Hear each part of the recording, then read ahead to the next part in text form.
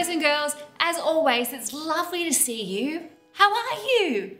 Have you had any jam this week? I have been enjoying my apricot jam. I even gave some to Barnaby and he liked it. Barn, did you enjoy your jam? Oh, the jam was great, Tash. Awesome. Well, remember last week we learned about jam because we were thinking about preservation. God preserved Jacob's family. They didn't die from the famine in Egypt. God keeps his promises. Well, today we are talking about hope. Jacob's hope was in the future promises of God. Hope. Hope is looking forward to something with confidence. I hope I will see my family one day soon. As some of you would know, my mum and dad live in Sydney, Australia. It takes a very long time to fly to Australia, but unfortunately because of COVID, I haven't seen my family in over a whole year. It makes me very, very sad. But I look forward with hope to one day seeing my family again when the virus is over. I will see my family again when I fly over to Sydney when the COVID virus is over. I have hope. Hope is what we're talking about today. Hope. You see, Jacob had hope. Remember, God made 3 promises to Abraham, Isaac, and Jacob.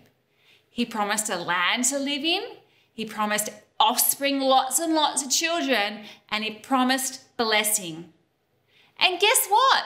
Some of those promises had already come true. Abraham, Isaac, and Jacob already had lots and lots of children. Remember, 70 people moved down to Egypt with Jacob. 70 people! Jacob's family was really large. And secondly, they were blessed.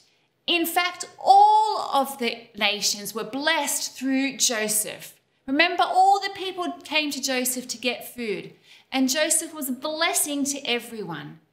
You see, God keeps his promises. But one promise hadn't come true yet. They did not have their own land. Israel was living in Egypt because of the famine. Canaan was the land God promised to Abraham and his descendants. And Jacob's hope was in the future promises of God.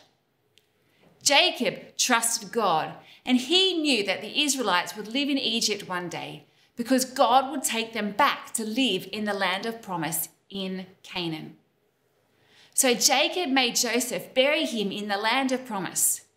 Jacob's hope was in the future promises of God. And do you know what? Our hope is in the future promises of God too. We know that God's promises really, really do come true. All of God's promises are yes in Jesus, even the ones God promised in the future. Just like Jacob, we have hope in the future promises of God. God promised Abraham and his descendants a new land, the land of promise in Canaan.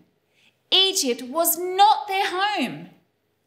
And God promises a new land to us as well if we trust and obey Jesus, the promised city of heaven, where there is no more crying or death or pain. This world now, here on earth, is not our home. We look forward to living with God in heaven forever.